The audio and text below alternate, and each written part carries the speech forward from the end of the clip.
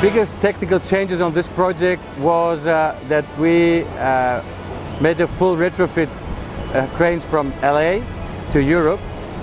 So we had a challenge on the technical side on the changes of the frequency, on the changes on the voltage.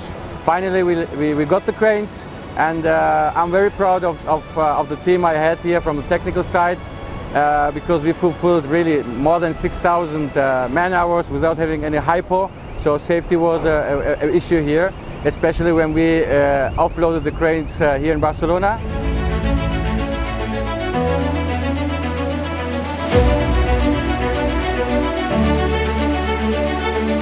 This project has been a win-win situation for two terminals in our company, taking advantage of the need that Barcelona had for newer cranes. So we brought two Super Post Panamax cranes from Pier 400 Los Angeles, allowing us to operate with 5 Super Post Panamax cranes in big vessels.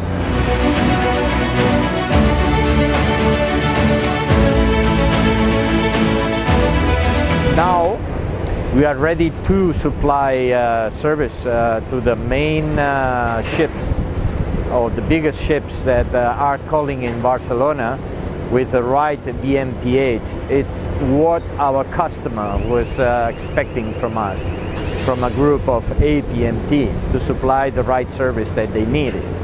And the additional 2 cranes can afford and supply a BMPH that it's in line with what they need. Now we can service size of ships above 13,000 TEU ships with no problems, no restrictions, and this will allow us to be on the first division of the terminals again, as we were in the past. This is something that it's really needed in the companies nowadays, because the market is continuously changing, and we have to adapt to the needs of our customers.